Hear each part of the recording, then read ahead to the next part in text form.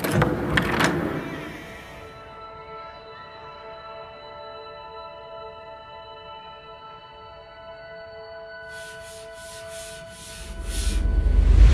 guys, today I just received the DDPAI hardwire kit for my DDPAI Mola M3 dash cam. Let me just open this and show you what is there in this.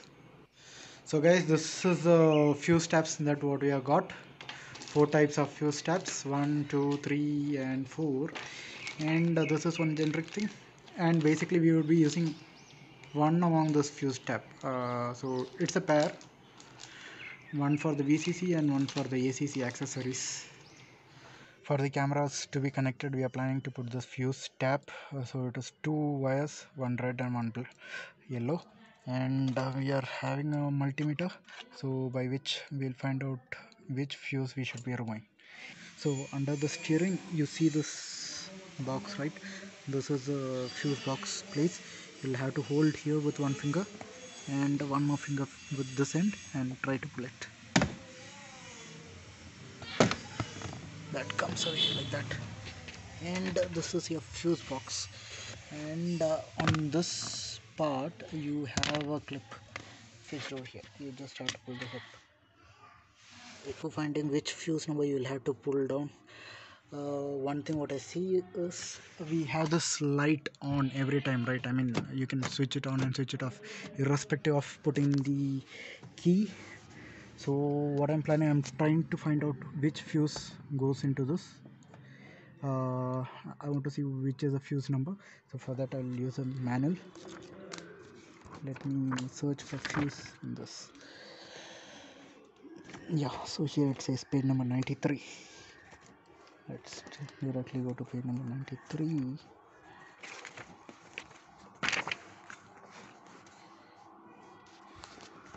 Yeah, so this diagram you see here, right? So this is our fuse box. Let's see the numbering. Yeah, you see this interior lighting, so fuse number 21, and let's see this diagram where is 21. So here you see, so from the left hand side 17, 18, 19, 20 and 21. 1, 2, 3, 4, 5, fifth slot. 1, 2, 3, 4 and 5. This is a 15 amp fuse. So let's recheck this, put it here, and so before testing that, let me test the connectivity between the body. When I touch it over here, it's showing some reading and it's making a beep. So the connectivity is there. So what I did, I just wanted to test that this black is properly touching the metal part. Let's put this into maybe this 20 position. This is a point, and red one I will choose it on to this. This is the one, right? Fifth one, what to freeze and check the reading. So this is like around 12 watts without the key. So this can be used for parking time connection. So during parking time the camera would be on and doing a time lapse, right? So that wire you can insert it onto this. All time it is on even without the key. So we have chosen this blue color 15 amp fuse. What next? Use the fuse plucker that you got from the car itself. Just fix it like this, press it, pull it out. Yep. So this is the fuse, and I'm having this. Maybe this can fit in, I think. This is the specified connector. Yes, it was Skoda. So this is somewhat matching, though it's not pointed, it's still matching. So currently we are putting it for the yellow one right now. This one I'll be inserting it into this, the second slot that is away from the fuse led actually. So it goes all the way inside, the metal part is not seen. It clicks nicely, little tough, but you have to press it inside. And the fuse what I removed now will be going into the first slot. I just inserted both. So it was actually a little tight. I had to remove the first one and then put it both together. 2, 3, 4. Okay, this was one. The light is on now. So we have put it the right way, nice intact. And let's just organize this wire properly so that it goes nicely back inside. We have to see a perfect slot for this red fuse tab as well. So for this, the only difference is we would be doing the same thing, but the only difference now is that we just have to switch on the not the you don't have to switch on the vehicle, but the ignition switch should be on. One turn, so you have this lights on. Now we'll see which is that fuse that works and we'll insert into that, but let's use some common sense and look into the manual again. I think 4 is doable. Multi-function steering wheel, so that means this is a multi-function steering wheel, so I'll choose the fuse for that probably. Okay, from below 1 2 3 4, so you see here 1 2 3 and 4, that's 7.5. So I just put the black of the multimeter over the body and the red anti-gate hand, and this is pointing to 20. Let's hold this here, the point what you see, and see the reading, it's 11.64 volt. And the same thing, I'll just switch this off, switch the key off and do the same. Now the reading should not be coming, it should be somewhere 0. Yeah, so we'll use this particular fuse for red wire, so that whenever the ignition is on, the recording will start. Let's try to remove that. Put it onto this, the closest point to the pin, that's this one. This is the fuse what I've fixed in, but that has to go a little more inside. You can see the metal part. So what I'll do is that I'll be taking the other fuse, the one that came with the hardwire kit, and insert it into the second slot and press both together so that it goes nice and easy into that. It would be a little hard actually. So finally both has gone in nice and neat. 1 2 3 and 4, that's the place from where we took.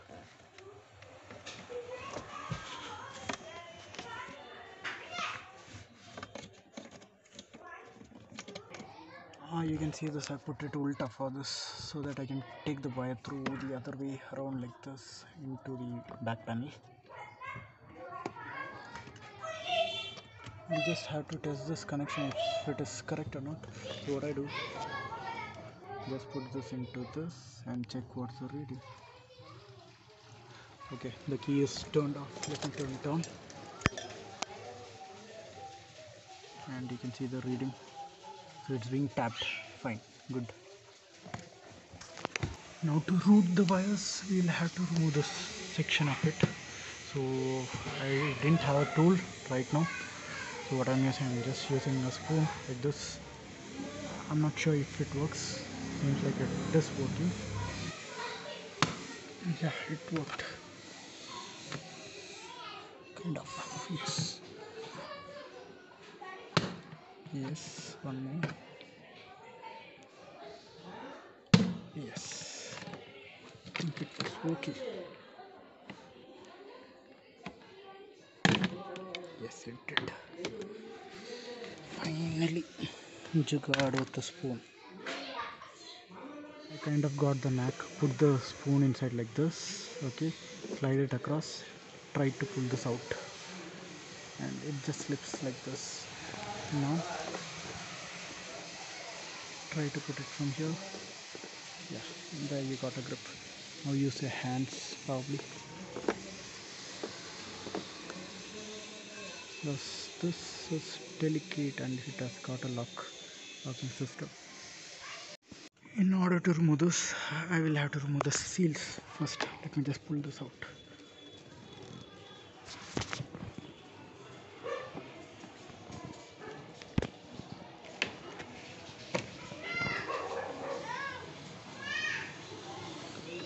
And let me use my tool. Go back and locate where the clip is. Locate the clip and press it against that. Let me show you. Good. So here you see the clip. I just have to push this like this. It's really tough to remove this. So clip number 1, 2 and 3.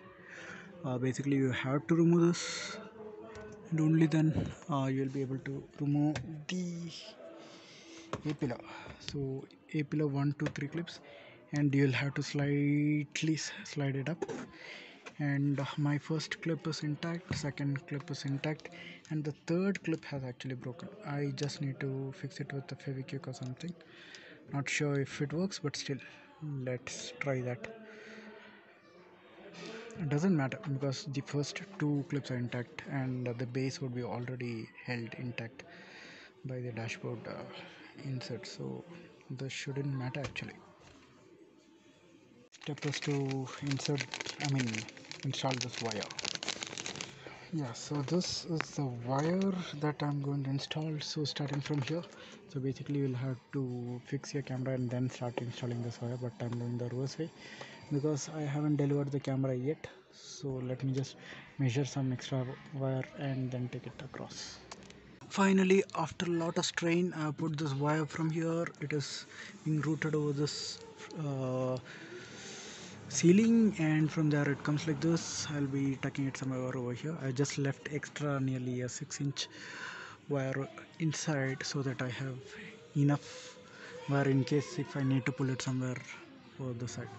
Okay, and the wire has been routed from here, and you can see it's been taken from here, like you see this, and it goes all the way, and from down it's coming like this, and this is again being put inside to the fuse box.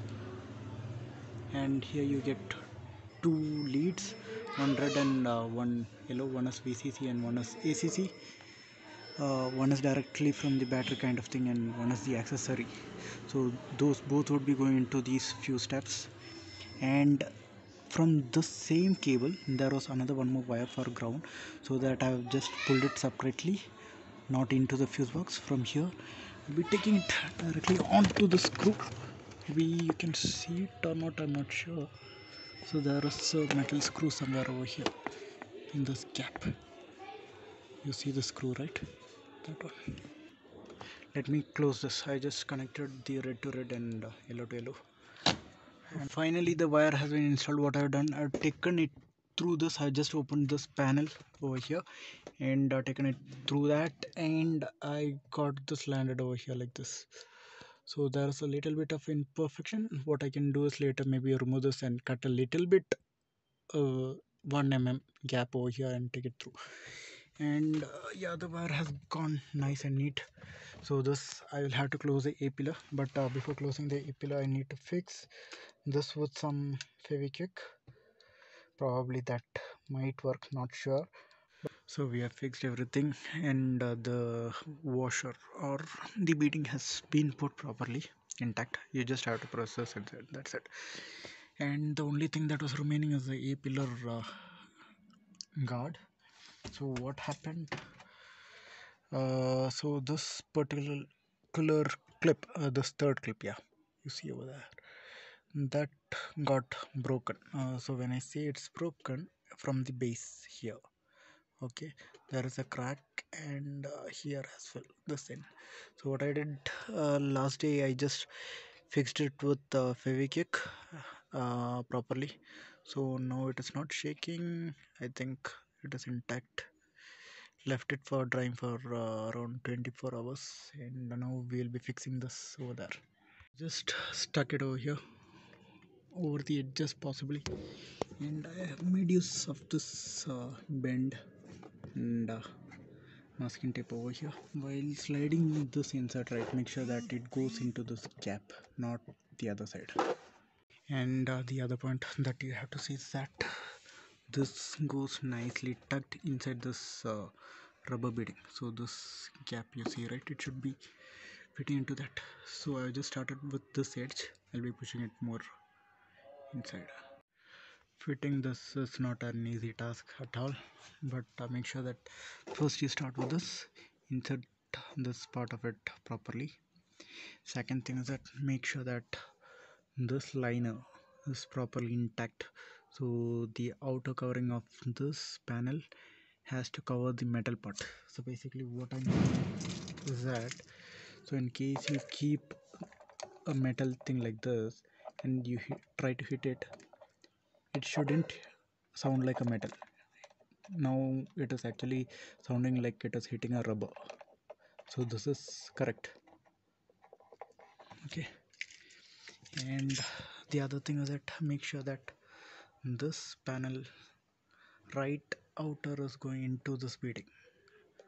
This is not outside the beading, it's actually getting inserted into the beading,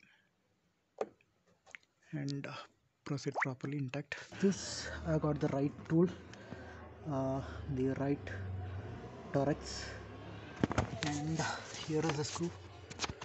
I'm not sure if you can see it on the camera. Somewhere here you see it, right? This one. So I just loosened a bit, just loosened it up, and I didn't remove it completely, by the way. I'll be inserting this and then tightening it off. You can see that I just fixed it now. So I just tightened the screw after. So basically you just need to loosen this screw and fix this or plug this into the behind the screw's head and just tighten the screw. That's it. It's a Torx screw actually. And let me tuck in these wires behind this neatly, and we are done with our wiring. Tucked inside. Now you know the process, right? Here is the fuse box just behind the steering, just beneath the steering column. You just need to put in two fuse tabs, one for the direct connection from the battery and other one from the accessory. So for this, basically you will be seeing the manual of your particular car to get to know which fuse you will have to remove, and the negative or the ground has been fixed over here onto a screw. Before that, make sure that this screw is actually grounded. Okay, so I just checked this and the screw is actually grounded to the body. So I just fixed that ground wire over here, and we have routed the wire via this space.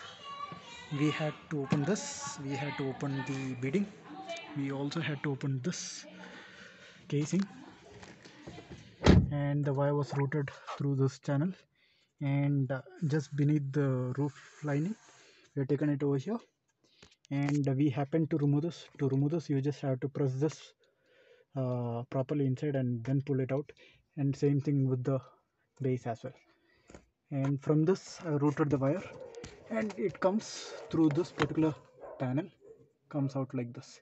And of course you will be plugging your camera over here and plug in this cable. That's it. We are done with the wiring.